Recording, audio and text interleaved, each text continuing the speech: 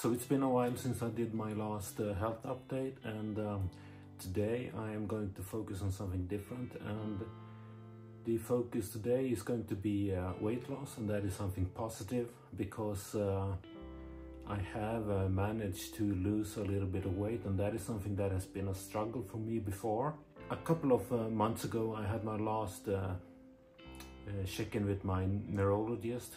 He's actually a new neurologist for me because the last one quit, and he told me that maybe my disease is related to my weight, so he really emphasized that I should try and lose some weight. I have been trying to lose weight before, and it hasn't succeeded, and I always been eating and drinking good, so that's not a problem for me, and I always been physically active, but I have been prone to gain weight. My doctor told me that there is some kind of evidence that my idiopathic intracranial hypertension scientifically can be linked to a higher BMI. I personally am not so sure about that, but either way, I decided to double down on losing weight because there is some other positive health benefits from that, and I also have a history in my family of high blood pressure and heart disease and strokes and so on, so it's just a good thing to lose weight. In the end of February, my weight was about 111 kilos, and today it was down to 105.8 kilos.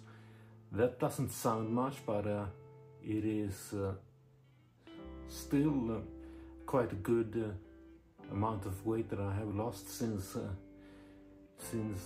February. And my goal has always been not to lose weight fast, because I don't think that is healthy. I have always had a goal of losing weight a bit slow, so my body can adapt to it. And if you look at the spreadsheet that I have done, that is something that I have managed to do. And in order to lose weight, I have had some rearrangements with my food. I mostly only eat vegetarian now, cut down on almost all meat, and after I did that in February, I started to slowly lose weight, and the last couple of weeks I have also significantly reduced the amount of bread that I eat. It has had a positive effect on my weight, to be honest. So I'm gonna continue with that. So obviously physical exercise is important for losing weight.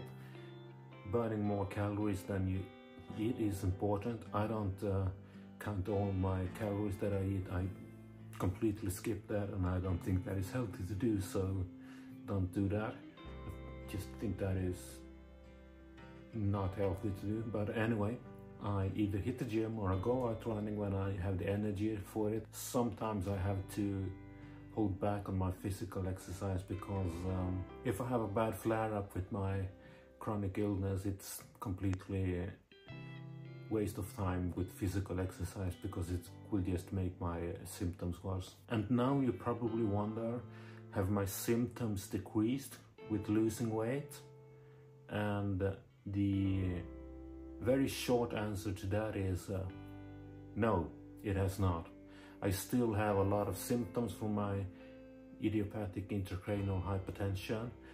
I still sometimes have a blurry vision, and I get frequent headaches, and I'm nauseated, and I'm just extremely tired. I have all the classical symptoms of idiopathic intracranial hypertension, and it has not been better since I started to lose weight. But I'm in it for a long run, and maybe it will have an effect in the long run. But it's a bit frustrating that my doctor told me to lose weight, and it might be better for my illness, and I still have quite a lot of symptoms. So yeah, I'm not so sure that idiopathic intracranial hypertension is related to weight that much.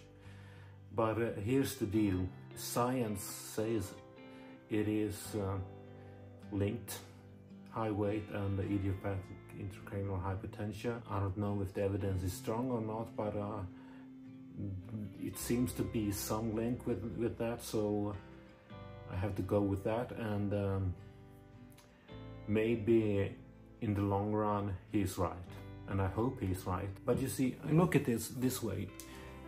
Even if I still have persisting symptoms of my chronic neurological illness, losing weight has just made things so much easier for me, because there are so many health benefits with losing weight, like your blood pressure drops, your pulse drops.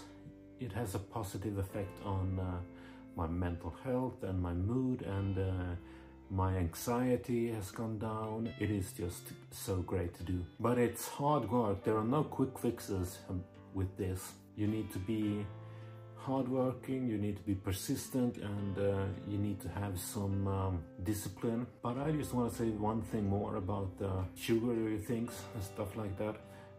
I haven't completely cut that out, because sometimes you want to be able to have a candy bar or something like that, and it is okay for me. I think it's okay. It's just not going to be in a massive amount, and I have never eaten that kind of stuff like massively, so maybe it's not a problem for me. But if it is for you, then it is okay to eat a little bit of that. Just have control over it. But something I never touch is sodas and energy drinks, because they are just so bad for your health. But anyway, this was some positive news for me, and hit the like button, leave a comment, subscribe. It helps me spread knowledge about my idiopathic intracranial hypertension, which is the focus of my videos. And I really from the bottom of my heart appreciate that you are watching my vlog.